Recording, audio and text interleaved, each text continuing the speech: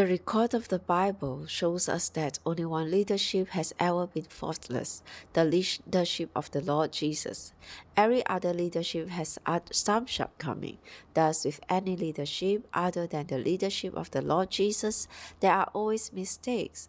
Nevertheless, we must be very careful about our attack, even if the leadership is wrong. The 10 spies.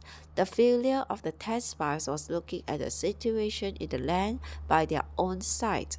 As they were spying out the land, they saw the giants and the walled cities and were frightened.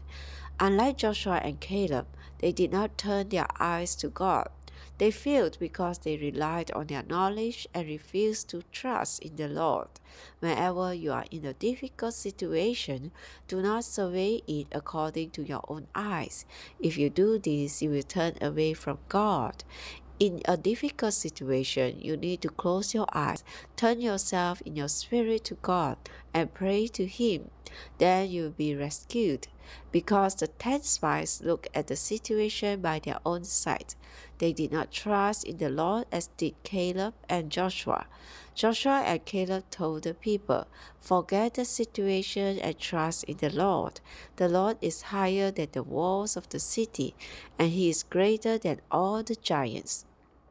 The difference between the 10 spies and Joshua and Caleb was that the two trusted in the Lord, and the 10 surveyed the situation by their own understanding, that is, according to their own knowledge.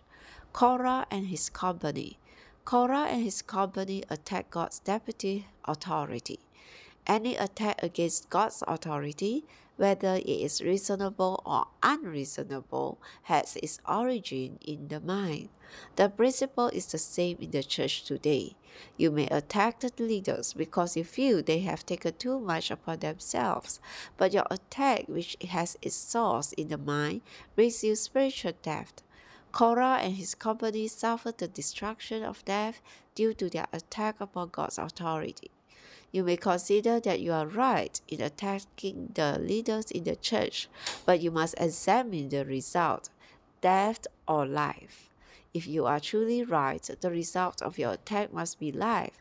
I can testify to you, however, that in the past I saw several attacks against the leadership in the church, and that every one of those attacks brought in the destruction of death to the attackers. This is serious. You must ask yourself, does my attack proceed out of the Spirit, out of the throne of God, or does it come from my mind? Attack against God's deputy authority, regardless of the reason, is on the line of knowledge that brings in death. The attack of Korah and his company was due to the fact that they neglected the presence of God. If they had taken care of the presence of God, they would have been rescued from their attack against Moses and Aaron. They would have been turned from the line of knowledge to the line of life.